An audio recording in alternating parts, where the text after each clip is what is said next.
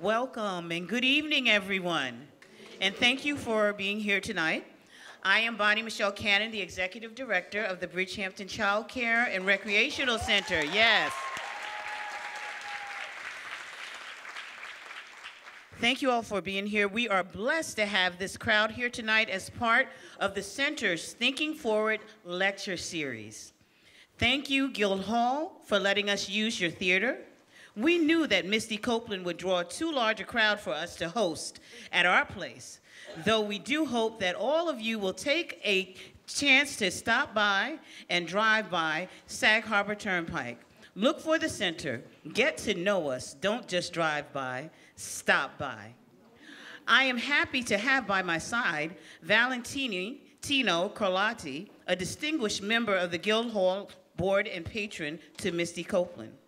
Valentino was instrumental in getting us this venue here tonight. Let's give him a hand.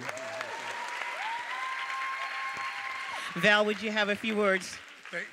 Thank you so much, Bonnie, and just let me add my welcome to everyone, and welcome to Bonnie and your team.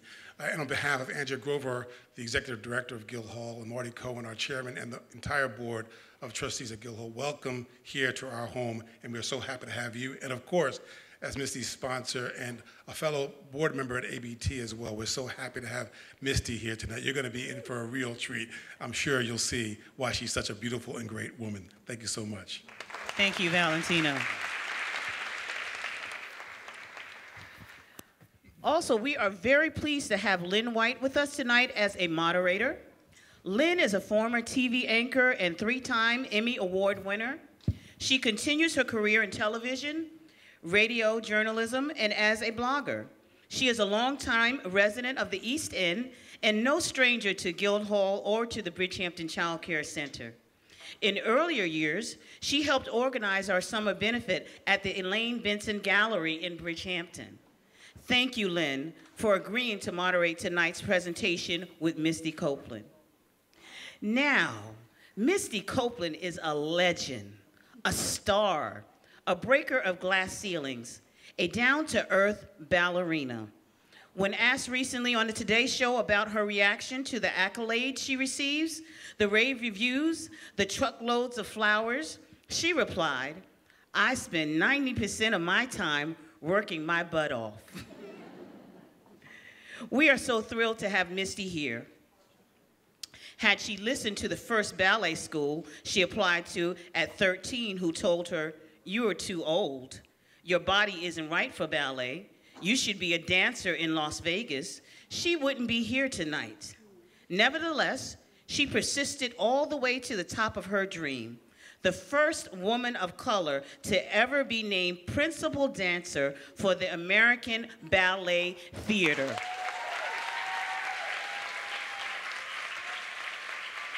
Yes.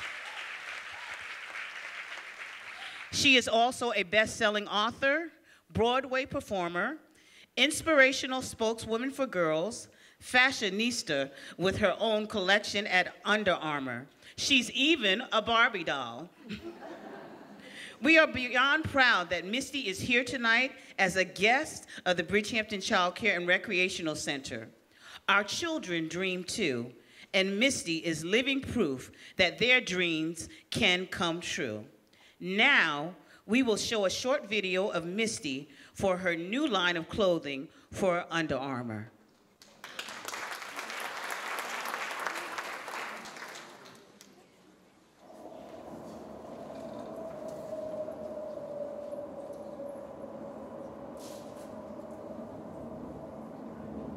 The systemic structure built to keep me in place is the stage I dance on. Black and woman. Motherships, my mother's hips beheld deep space. Astronaut of corporal grace. Born in a landmine. As an idea points its toe to flex, to shape the form of possibility. I am testament, twirled into afterthought, the touch and taste of epiphany. To match my strength is to feel your own.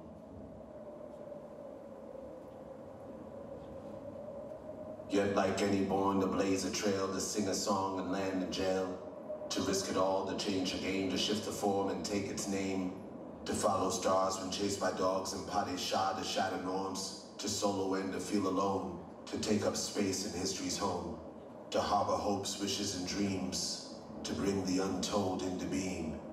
The oppressor's gaze ain't all I seen. I'm unlike any.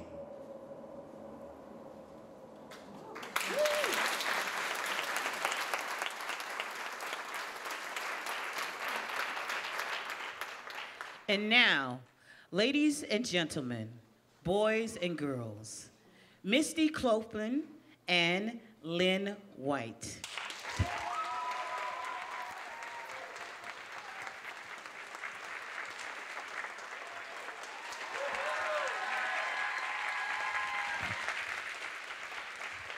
Thank you, everyone, for waiting. Thank you so much for being here. And I'm sorry you went through all of that traffic, but hopefully it will be well worth it to all of us here and to you. You are such an icon and such a young, beautiful person. I know you get that everywhere you go. What is the number one question, other than, if it's a man, can I marry you, do people ask you? What is your daily life like? You know, what is it like to be a ballerina with American Ballet Theater and to juggle all that you do? That's probably the most. What is a typical day like for Misty Copeland? Yeah, it really varies from season to season or even from week to week. If I'm in, the bulk of my time is spent in rehearsal season. So that will be working Tuesday through Saturday from 10:15 a.m. to 7 p.m. And on Mondays, on Sundays, we try and have a real day of rest. But on Mondays, I'm usually doing interviews or photo shoots and filming commercials, things like that. Not your favorite things to do, right? No, I mean, no, not that I don't like doing it, but I would much rather be dancing. Of course you would. You are such a beautiful, elegant dancer. You started at an age that you say was older. You were 13 at the time. And they told you that you didn't have the right body, the right look. How did you push through all of the obstacles to become you? Well, initially, actually, that idea of me not fitting into the ballet mold didn't come until I was a professional already. At 13, I felt like the sky's the limit. I'd never been given an opportunity to work towards becoming anything. Growing up in a single-parent home, one of 6 children, just struggling to survive. So when I was introduced to ballet at 13 years old, it was like, oh my gosh, I've never been a part of something that's so beautiful and that's so calming, and I'm learning so much and soaking it up every day. I think the obstacles then were adjusting to this new lifestyle, leaving home. I went to live with my ballet teacher immediately so that I could get caught up on the training. It wasn't until I was a professional 4 years later that I realized, oh, there aren't very many African American dancers in the ballet world, and I was the only black woman in American Ballet Theater for 10 years. What was that like for you? Difficult, or just did you carry it with a sense of pride? It's something that I learned and evolved throughout the process of being on my own. Again, initially, I was so new to the ballet world that it never even dawned on me that I was the only. It took me a while to really understand that Black dancers aren't often accepted and told that they have the wrong body type and that they won't fit into a corps de ballet. So it was really difficult for me in the beginning. I considered leaving and going to another company where I would fit in more, like Dance Theater of Harlem. And it was having support that came into my life, women, strong Black women that came into my life that helped to guide me and show me that it's okay to be the first. And you're not alone. What did they say to you specifically? Don't give up? Yeah, I mean, those words that it's, showing me other women that had been in a similar position. They weren't classical dancers, but that had been the first to do whatever in their field. And for me, it was it changed, I think, the course of my career and the way I felt about myself, and having this confidence that I didn't know I could have by simply seeing someone who looked similar to me succeeding. Yeah. You started out the way a lot of people probably in our audience in the world start out, kind of shy, not really knowing what your destiny would be. And then your mother kept marrying a different man. At the end of it, I think she was up to 4 in your book. And that was hard for you. You had siblings, step-siblings, and they were different ages. And I know when any child moves from place to place, you feel like you don't belong, you're not accepted. So you must have gained the skills to be one of the crowd while you were young, going through that, and it wasn't easy. Yeah, I was really good at like disappearing and not having a voice, and it became so much a part of me. You know, I didn't want to stand out in any way. I didn't want to be seen. I just wanted to blend in, and you know, living in such a chaotic household and moving constantly, it just became this comforting place for me to be. So it was really shocking to my family when they realized I loved performing. They were like, "But you don't speak, like you don't want to be seen. Why would you want to be on stage in front of hundreds of people?" Why do you think it was that you didn't speak? I had this fear of being judged, of being criticized, of saying the wrong thing. I think it was just not having a sense of home or stability ever. And I just felt safest if I was quiet and just not kind of rocking the boat in any way. Right. A lot of dancers say that it's a catharsis when you get up there on the stage and you're in your movement, and you just get into the feeling of the beat and the rhythm of the music and the people around you. Is that kind of an escape mechanism for you from time to time? Yeah, I think initially I didn't realize I loved performing in front of lots of people, but I knew that I loved moving, and it was an escape for me from a young age. Even before I started ballet, I was creating movement and choreographing in the small, like, quiet place I could find wherever it was we were living. And it gave me a sense of power, and it gave me a voice without having to speak, and it was very creative. But when I stepped onto the stage for the first time, I think that was the most shocking to me, that I felt so safe and protected. Like when you're in a ballet studio, people can see you. I loved the movement part of it, but it still was a little intimidating, being surrounded by all of the dancers and staring at yourself in a mirror. But when I got up onto the stage, and you know, it's a similar thing to this, the lights are on you and you can't see anyone. Right. And it was like, this is amazing. I'm doing what I want to do, and no one can say anything to me, and I can't see them. Right. And it was this amazing feeling of freedom. Right, and you aced it everywhere you went, right? What was it like the first time you got on stage at the Met? That had to be intimidating.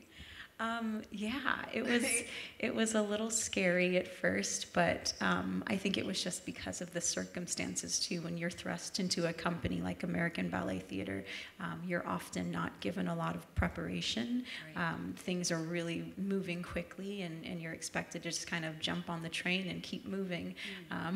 And so the first time I was on the Met stage, I performed one of the 4 swans in Swan Lake, which is a really big deal as an apprentice with the company.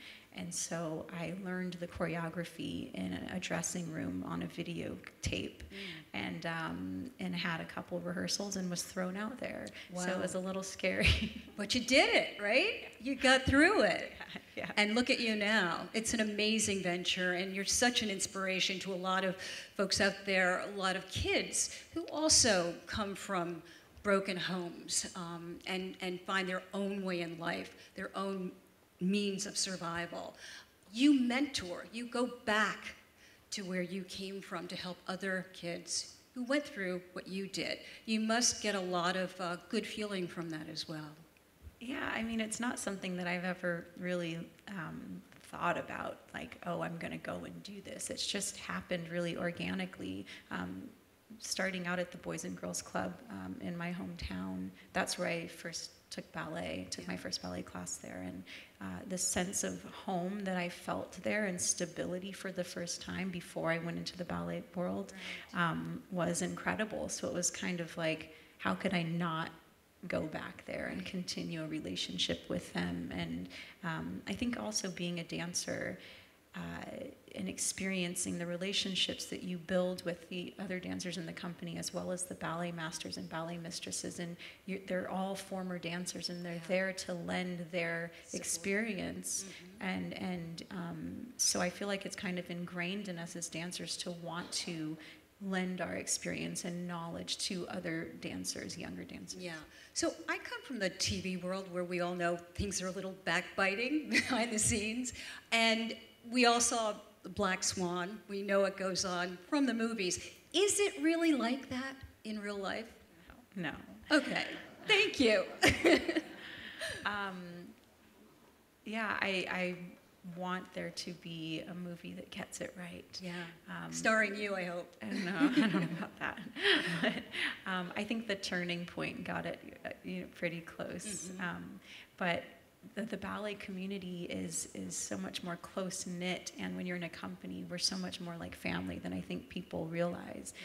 It's not like being an individual athlete, like an ice skater or a gymnast. We're really on stage together. We spend more time with each other than we do with our families, traveling and touring. Yes, and so it's not as competitive in that way that people assume. But we really rely on one another.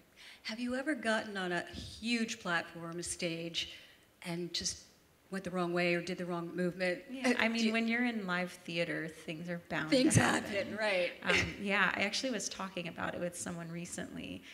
It had probably been since I was a teenager that I went on stage and forgot the steps. And it happened last year when we were in Paris performing, and I don't know, my mind just kind of went somewhere else in the middle of, I was doing the Bluebird pas de deux in Sleeping Beauty, and I just forgot what to do next, and I just stood there staring at my partner, and he was mortified. Oh, no. And he just extended his hand, and I took it, and then we just kind of figured out where to go from there. Yeah, you wing it, right? But no one knew in the audience but my director and, of course, the choreographer. They were just kind of like, it happens. Right. And they change up on you, right? The choreographer, right before a show, a big performance, they change movements, they attune it to your body and the way that you move? Yeah, no, it's possible that something could be tweaked or changed at the last minute. It's not often. With Alexei Ratmansky, who I was just, it was his Sleeping Beauty. Yeah. With most of his ballets that are new creations, he'll see something from the front of the house that doesn't read in the right way that he wants it to, or so you have to be a blank canvas as a professional dancer and be up for the challenge of these changes happening in the last minute. You have to be able to just go for it, take it on and perform. Now we look at you, and you're just the perfect, beautiful person, and it looks like everything in life after your childhood is just going up the ladder of success and joy. But even for you, there was a bit of a setback. You lost a year of your career. What was that like for you? Every dancer experiences injury. I'm definitely not the first and only, but it's what comes with the territory. And the most severe injury that I had was at 29 years old, and I had stress fractures in my tibia, and I ended up having surgery and having a plate put in. But the first injury that I had, I was 19, and I was actually out for a year as well. And I had another stress fracture in my lower back. But at that time, I was still so new to the ballet and so young that I felt like, oh, I have a year to experience life and learn how to drive and do all of these things. And at 29 years old, a lot more is at stake. And I was still a soloist at the time, and the opportunity to become a principal dancer, that window was very, it was cracked open. And so having that year away from the stage was really difficult in terms of the future for me at American Ballet Theater. And I think it gave me a fuel and a fire to get back onto the stage and want to get back and be better than when I left. And so I feel like if I didn't have this injury, I don't know where I would be. Yeah, God bless. In the meantime, you also talk in your book about eating and eating habits and how to change habits that might be bad, that don't suit you. And you tell your readers to do you. Be you, do your exercises, eat the way that you do, but do them the way the individual wants to do them. And I thought that it was interesting. You talk about fat. We all think of fat as being bad for you. But you say, no, go for it. Fat's good. Why? I think it's just an understanding of balance, portion sizes, and not overeating, you know. And I think that people assume that fat is bad, but they're just gonna binge on all of these other things that, you know, when you think of sugar or overeating carbs, like all of it's bad for you if you eat too much of it. But for me, I need that fuel. I need those healthy fats and proteins to keep me going through the day. And it's more important to get, you know, really high energy and foods that are going to give me the energy, that are not kind of, you know, chips and soda and things that are empty calories. Right. I loved the part of your book that talked about you, this glamorous, beautiful Misty Copeland, in her apartment in New York City, ordering donuts, and you can't order just one, so you order the whole box. And you eat the whole box of donuts. That didn't last long. You've soon met your husband who put you on the right path to eating for life, right? And tell me about that. How did you meet him? Oh, how did I meet my husband? Yeah. I wasn't expecting this question. We want to get personal, right? I met him out through friends when I was 21 years old, so it's been a long journey together. That's great. Yeah, and he taught you really how to eat well. Yeah, I mean, I think I'd never been in a relationship, but I'd also never really been. It's interesting, as dancers, as professional athletes, you think that we'd be taught how to take care of our bodies in that way, and it was not something that I was ever really told how to do properly. I was just kind of thrust into the ballet world, and I had no idea what food I should be eating, and so he was just someone that's very healthy and takes care of himself and exercises, and so he was the first person that really kind of broke it down for me, and also was like, you're an athlete, you need to, you know, think of yourself in that way and treat your body, you know, with respect. Right, and you have. Speaking of respect, and one of the people that most of us out here really love and respected dearly was Prince, and you got to perform with him. What was that like? Yeah, it was a dream, a dream. It was, besides my husband, I think that he was really the second man that came into my life that was such a positive influence and push in the right direction for me in terms of my creative growth and maturity as a woman. I feel like he pushed me in ways that no one had at American Ballet Theater, and I think also coming from a black man, from someone that I respected, that was so gifted, it made me feel even more empowered that he saw the potential in me to be great. What did he say? Like, do another plie? I mean, I'm sure that's not what came out of Prince's mouth. How did he make you feel that? Was it just his energy? Was it the way he talked to you about your performances? Was it that he gave you that support, that pat on the back? He was very encouraging and supportive, but initially he gave me the freedom to just create an improv, which was a huge responsibility while he, you know, at his concerts. I never had freedom like that. You don't get, you know, that type of freedom in the classical ballet world. Everything is very structured and prepared. And the first time I toured with Prince in France, he said, just go on stage and create. And it was this freedom that I'd never experienced, and it was very powerful for me. And he just encouraged me to not hide because I'm different. Like, that's even more empowering, to be an individual and take advantage of that, and like, don't be afraid to be different and create, and not feel like you have to be like anyone else. And I feel like that was kind of how he lived his life and his career. Yeah, he honored the fact that you were the first in your field, as he was probably one of the best in his. I love that you're doing so many different things, right? You're here talking to us tonight. You shot the video. You're representing children. You go and talk to them. You have your own mentors, and you stuck with them. They've stuck with you. They've made such an impact in your own life. I'm wondering, when Misty Copeland is 10 years older, what will you be doing then, having done so much already in your life? It's so hard to predict. I mean, I never would have thought that I would be here 5 years ago. I'm doing what I'm doing. I feel like I try and stay open to every opportunity that comes my way, making the right decisions and for the right time in my life. But I know that I will never leave the ballet world completely. Right. That I will forever be a part of it, and having that conversation, pushing for more diversity in the ballet world. And I don't know, who knows, write more books. And would you like a family? Know. Yeah, I would love to. I would love to have a family. I think, coming from a big family myself, that's something that I would love to have. Yeah. Well, we are so proud of you, and so glad you made it up 27 and got here. And we have a lot of people out there.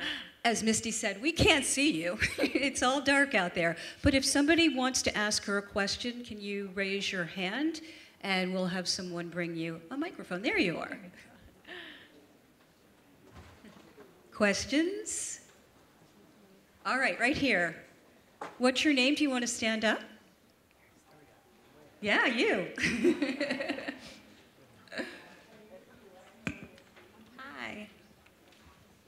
And a mic is coming to you. 1 second. There you go. Thank you. So, of all of the roles that you have danced, which is your favorite and why? Okay, so I think it's probably Juliet, but I am still trying to find my way with Giselle, and I think it has the potential to be my favorite. Both of those roles are very dramatic, and there's a lot of acting, which I've discovered probably over the past 2 years, that's a real strength of mine that I never knew I had, is becoming a character and kind of living in that moment throughout the course of the evening. To me, that brings me so much fulfillment, because it's more than just getting out there and doing steps. I know you do a lot of ballet.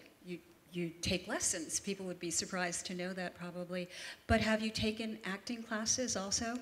Not in the traditional way, but I have worked with a theater coach quite a bit over the course of my career. Someone that understands like staging and who's not a dancer, but understands the approach of getting a large audience to be able to understand the story you're telling through your body. Right. Questions? Other questions? Right over here. You want to stand up? And what's your name? Bess.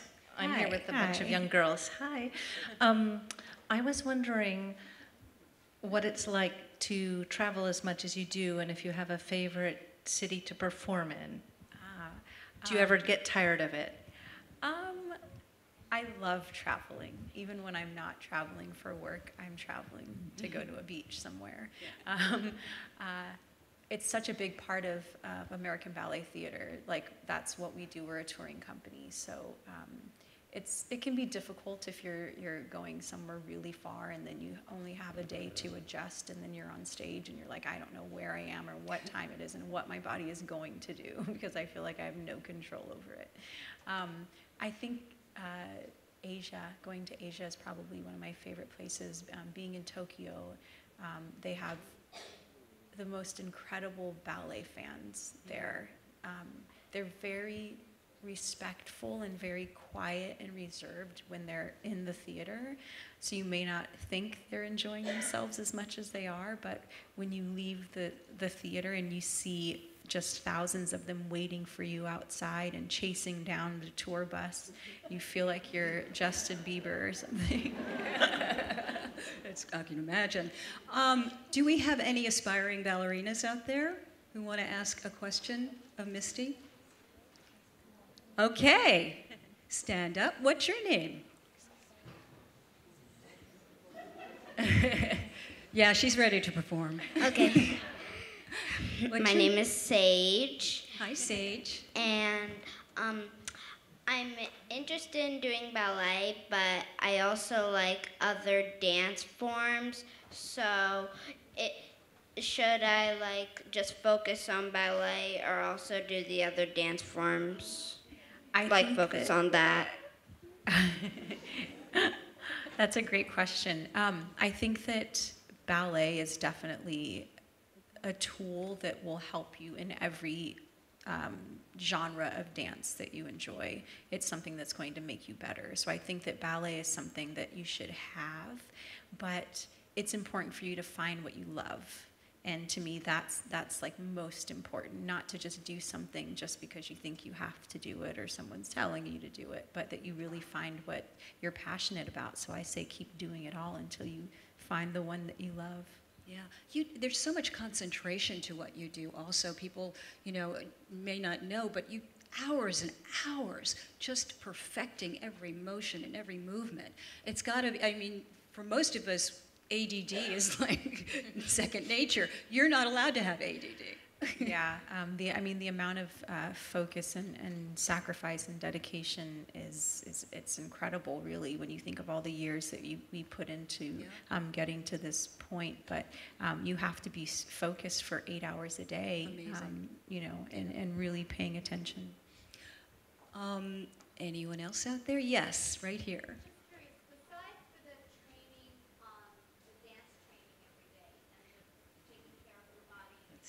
So everybody else can hear you. Yeah. Just curious, in addition to the dance training every day and the food, how you take care of your body, are there other forms of training that you do besides the dance lessons and the dance performances, like weightlifting and that kind of aerobics? Definitely not weightlifting, but it's such a critical thing for a professional athlete, period, that what we do, dancing and rehearsing every day, isn't enough. It's important to do cross-training and strengthen your muscles in a way that you can't really get from dancing. When you're in rehearsal, you're not thinking of working symmetrically. The movement and choreography doesn't always allow for that. So it's not like being in a gym and doing a certain amount of exercises on one side, and then you do the same thing on the other side, and you're really strengthening certain muscle groups. I do a lot of gyrotonics, Pilates, swimming. I'll do cardio on the elliptical machine, work with kind of like personal trainers that will adapt certain exercises to strengthen like specific parts of my body that are weaker. Where do you get that energy? It's amazing. You talk about it in your book. The foods that you eat are very important. You also meditate, which helps give you that spunk, that vibration that allows you to move forward. Yeah, I think that I understand how difficult it can be to get out of bed in the morning and work out and exercise, but my experience is that the moment I do that, I have more energy to do more. And so it's something that I have to remind myself that I'm going to feel better after I do this, and it gives you more energy. That's great. Right here.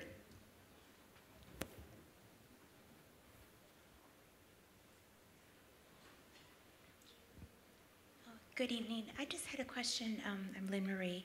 I just had a question regarding your recent appearance on World of Dance. You were a judge. How do you feel about those competition type shows now? Obviously, they weren't around when we were growing up, or when you're. I'm just curious. There's a lot of talent there, but what do you think of that reality type TV? And how did you like the experience? I think the most positive part of those shows is the exposure to America, that it's reaching, it's you know, the average person who maybe has never been exposed to dance in any way they can turn on their television and discover something that they maybe were never exposed to. And I think that's incredible, especially necessary right now in the United States, for us to be able to turn on our TV and see arts in that way. It was a really great experience. I did a lot of judging on So You Think You Could Dance a couple of years back, so I have experience of doing that. And this was a really, really nice kind of comforting experience of having these the other guest judges the other judges that are professional performers and have, real dance backgrounds. So it felt really genuine to be up there, and that they really understood the dancers that were on stage and were really supportive of all of them. That's great. Over here, we saw someone. There you go. Do you want to stand? I'm Emma. I was just wondering, what other styles of dance do you like other than ballet? I don't have a lot of time to see other genres, so it's hard to even know what's going on out there.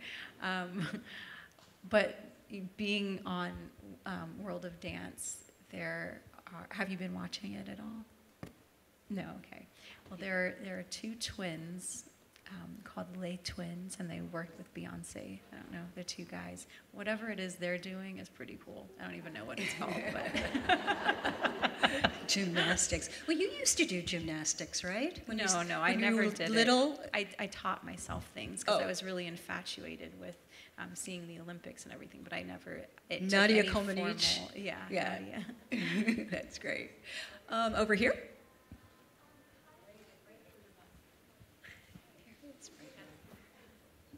There you go. How did you get through the time when people didn't support you to keep dancing? Sorry, I didn't. How did you get through the time when people didn't support you to keep dancing and keep doing what you love? I wanted to know, how did you get the people to support you? I know your mom didn't support you at some point when you were growing up to keep doing ballet. And how did you get through that time? I wouldn't say that she didn't support me. I think that it was just a really difficult, it's hard. It's really important for families that are experiencing raising a dancer to understand what they're going through. And I didn't come from a family that knew anything about the ballet world and how much it really took to be a part of it, that it's not just me, it's my family as well that's really investing so much time in training. And so I think that it was me understanding a balance of being able to be home and spend time with my family and getting the training that I needed to during the week. So it's just figuring that out. Another hand. There you go. Over here. Yes. Yep. I'm going to just pass it, okay? There we go. And when the mic gets to you, the first question, what's your name? Maya. Hi. Hi. And I was just wondering what would be your favorite show that you have done? My favorite show. I really enjoyed performing in Whipped Cream this past season. I don't know if anyone came to any of the... Wow, a lot of fans here.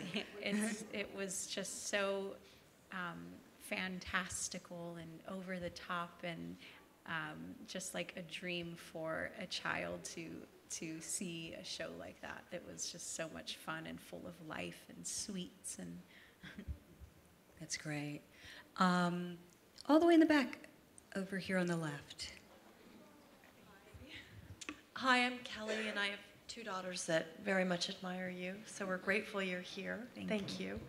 And I'm wanting to just come back to your point about focus and determination, and I'm really curious where your mind goes when you are on stage, when it isn't out there maybe like it was in Paris, but when the other times. I feel like I'm so just kind of in the moment and so present with what I'm doing that I'm truly believing that I am that character and living in that moment as that character whenever I'm on stage. I think that's really important for me to not get kind of removed from what I'm doing and start judging myself or thinking like, well, what are they thinking or what are they judging me for and what could go wrong? And so it's so easy to slide into that place, which for a performer is a really horrible place to go. So it's just important, and I think working with a theater coach and doing exercises and things like that, it's helped me to be able to stay really present. That's great. And once the performance is over, do you have a little letdown? You know, like, okay, it's over, now what? Or your energy level shifts. So I would imagine that your emotional level shifts. For most performers, you stay on a high for a while, and so it's hard to get to bed at night, which is really difficult when you're in season and you're like, I gotta get up and do this all over again. I want to go dance again. I have to like get some rest. So that's probably the most difficult part is finding a way to like settle down and come down so you can get rest and your body can heal. Yes. How do you meditate at night? Is that how you help yourself do that? I don't do any formal meditation at all, but I definitely I breathe and things like that before I go on stage, and at night I like to like listen to, sometimes I'll listen to meditation, like someone speaking, but I like to listen to like certain types of music that help me to go to bed just to like calm down. That's great. Over here. Hi. I'm Sadie. I just wondered, what is your most difficult move in the Firebird for you? Oh, good question. All of it. It's, I think that the most difficult part of Firebird is the length of time that you're dancing with such high energy that a lot of the ballets that I've been doing over the course of my career, you find ways of pacing yourself so it's not as exhausting. And Firebird is not one of them. There's no way around it. It's just so physical and so high energy and so demanding that there's not one rehearsal or one performance that I've done where I didn't leave the stage and literally just fall on my back and have to lay there for 5 minutes and gather myself because it's so difficult. Yeah. Did you ever make a misstep in that one? Because it is so, it's like vibrational, right? There are steps that you don't always execute the way you want to. But they look perfect to the audience, so it's all I think okay. it's a little easier to get away with in something like Firebird because she's so frantic and it's more about the character. It's not, you know, this attention to like every step that I'm doing. Yeah, that's great. Yes, right over here. Yes, you. Yes. Okay. There you Hi, go. Misty. This is a really big night for the little ballerinas in the audience. I wanted to introduce you to my little daughter, Nola, who is going to be attending ABT's Summer Intensive. Wow. And our question for you is, it's her first one, so we're really excited. And I guess our question for you is, will you be popping in?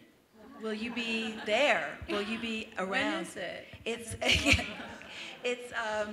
It starts on the 31st of July, and it'll be there for the first 2 weeks. Oh, I don't think I will be here. Okay, So. we just next time. Yeah, a lot of the dancers aren't around during that time. This is so exciting, though.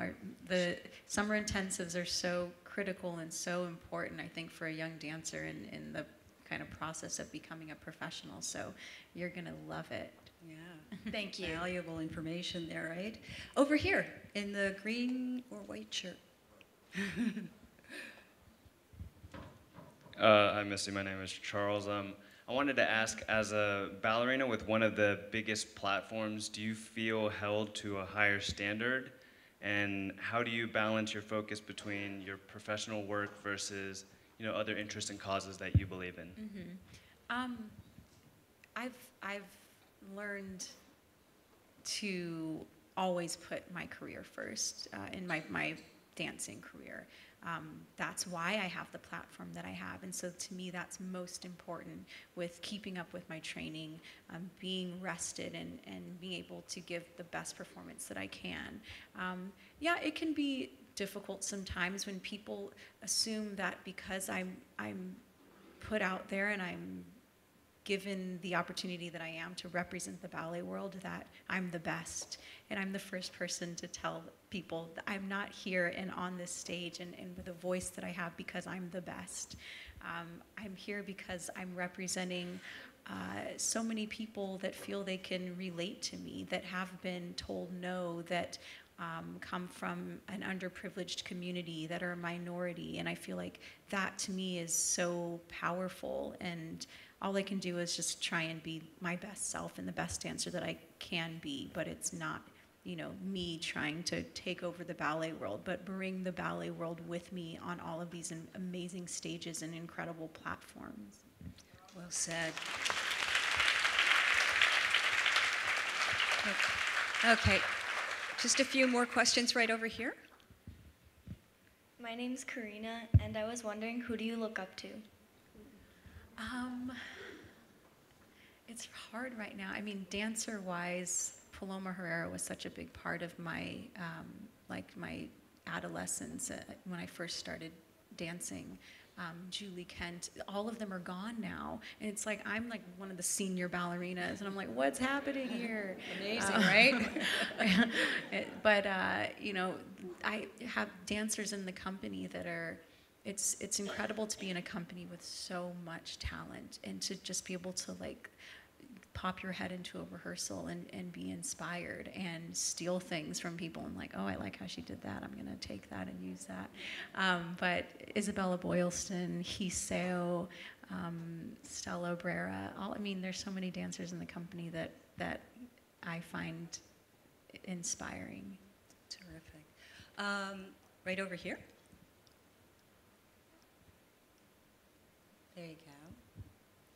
And what's your name? Hi, I'm Sedona, and do you have a ballet that you really want to be in that you haven't been in before?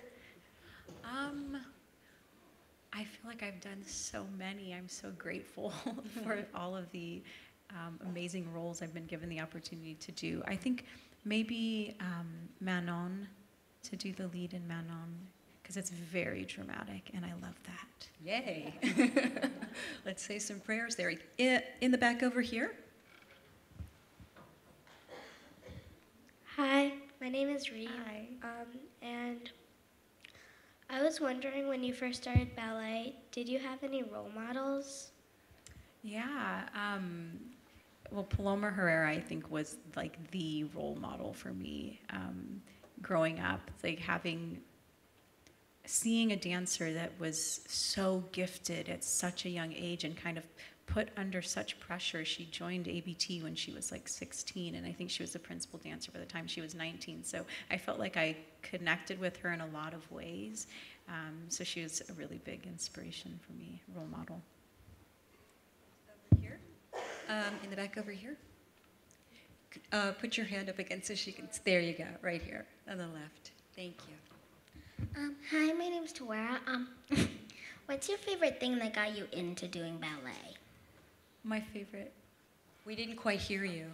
Your favorite thing that got you into doing ballet? Oh, my favorite thing. Okay. So I love listening to music, and from a young age, like that's what we did at home. We always had soul music on, and hip hop and R&B, and so that's kind of like how I grew up, and I loved moving to it. So that was like my first introduction to dance, was turning on the TV, seeing a music video, or just in my head thinking like what movement would work with this song, and I would just create. And I feel like that's how I kind of fell into ballet. Yeah. A few more. We're going to take 2 or 3 more. Over here? Yes. Hold on. Right here on the aisle. All the way over here. Yeah. You can yell if you'd like.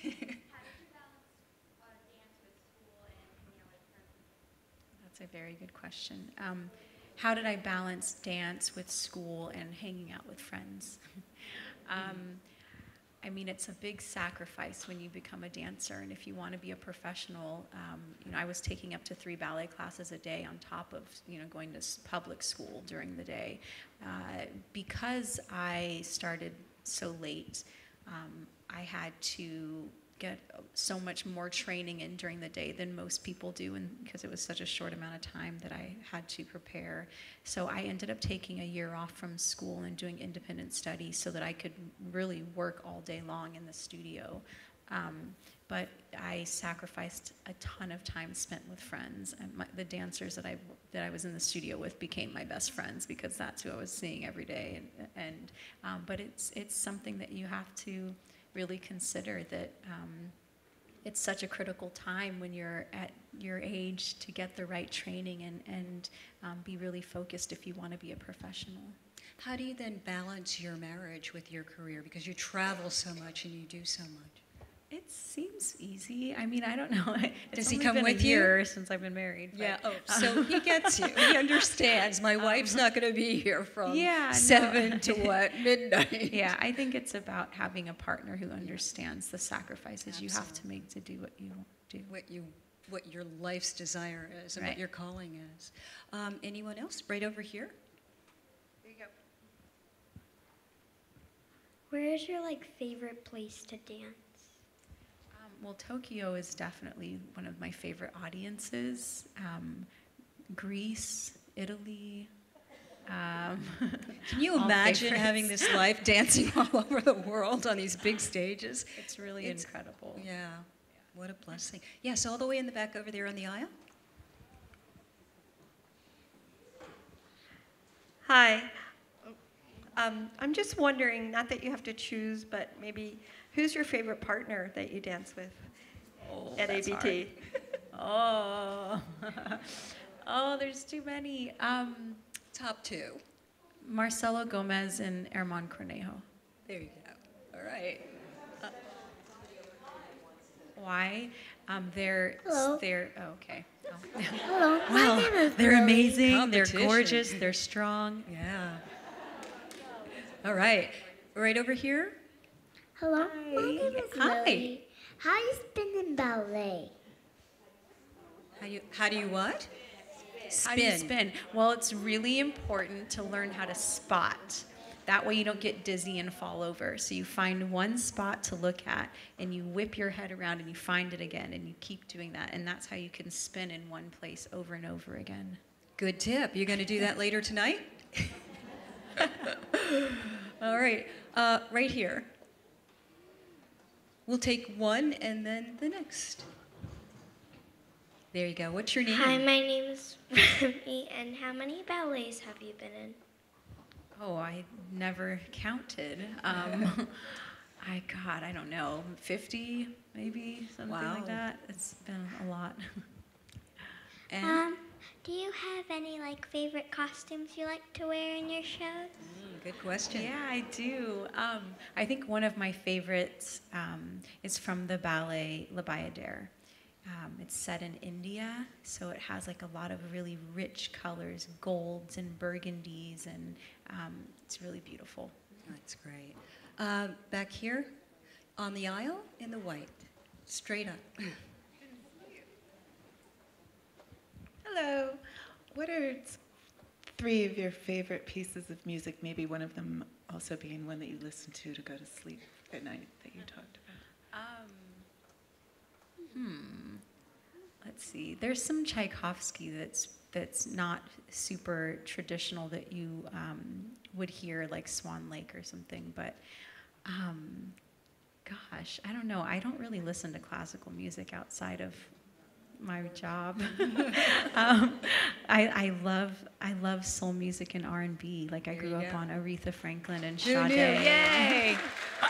Anita Thank Baker and. All right, who's going to get the lucky last question? Oh, back there we have a few. We're going to take a few back there because we've missed you. What's your name? Maya, and I was wondering how many point shoes have you gone through, and do you keep them? I could not tell you how many I've gone through. I go through 10 a week. Wow. And no, I do not keep them. I sign them, and ABT sells them. That's great. You're making a lot of money, I'm sure. There was somebody else next to you or near you back there? Oh, you had a group question. Okay. Right over here? Do you want to just stand? Okay, you can yell.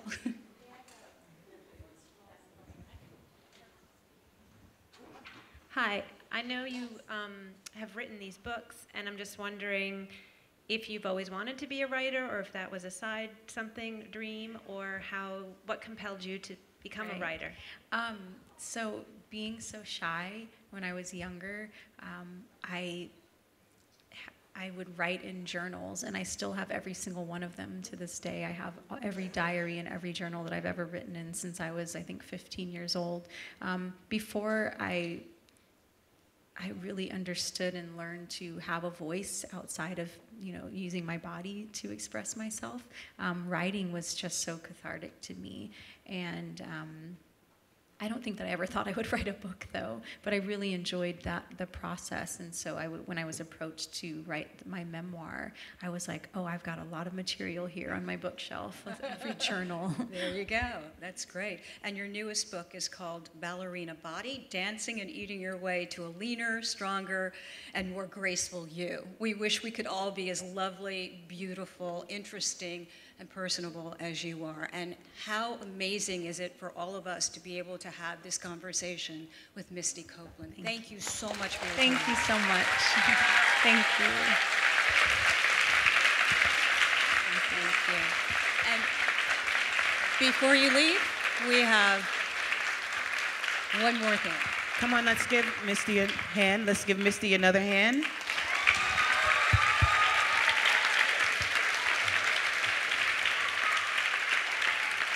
Wow. You are amazing, amazing and inspiring. Thank you, Lynn, and thank you, Misty, for coming out to be with us today. It's important for you to come out and to speak. And I heard you when you were speaking, and you spoke to, I don't know if you realized it, but you spoke to our little ones that are here and let them know that you're the first. And a lot of times at the center, we like to bring individuals that look like us so that they can see what they can become and what they can be. And you are a living testimony, and you don't know the impact and the value of just being here and seeing you, and what you have done means to those that are out here, especially our little ones in the audience here. Thank you so very much. To show our thanks, because there's not enough that we can say or do, we have a special treat for you. And I'm going to introduce Ms. Nika Milburn, who is the Assistant Director of Women's and African American Affairs from Governor Cuomo's office. She's here, and she has a word to say. Let's give her a hand. Yay. I don't think, okay. Thank you so much. It's truly an honor to be here with you tonight and to present this citation on behalf of Governor Andrew Cuomo. I'm not going to read the whole thing. As you can see, it's very long, but I do want to read a few lines to you. Whereas this evening, Misty has come to Long Island to be part of the Thinking Forward lecture series presented by the Bridgehampton Child Care and Recreational Center with the Eastern Long Island NAACP, with an inspirational discussion of her life and accomplishments. Generous with her time and talents, Misty is motivated to help create new possibilities and opportunities for the many young Black dancers who see themselves in her. Now, therefore, I, Governor Andrew M. Cuomo of the state of New York, do hereby confer this special citation upon Misty Copeland in recognition of her compassionate outreach, her professional achievements, and the remarkable body of work which is grateful ballet-loving public will forever continue to enjoy. Thank you. Thank you so much.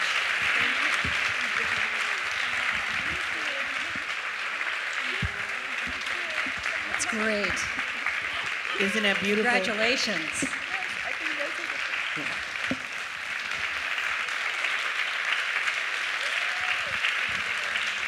Thank you so much. Thank you. Very deserving, most deserving. And now, the Bridgehampton Child Care, we call ourselves the Center Kids and the community. We also have something that we have here for you. We know at the ballet, usually when you end your ballet, usually they come out and they give you a bouquet. So now we have the center bouquet. And we have some of our center teams here and some of our other community individuals. We want to come up and we want to say thank you. That's terrific. Oh.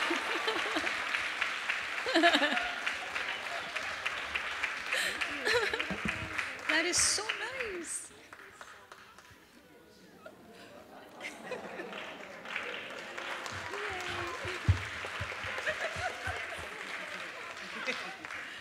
That's great.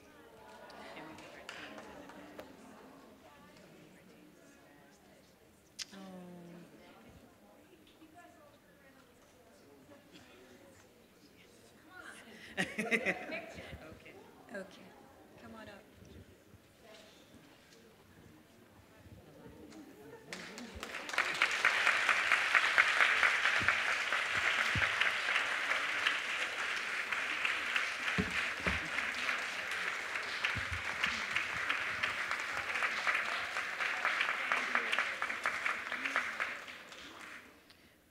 Yes, thank you so much. Thank you, guys.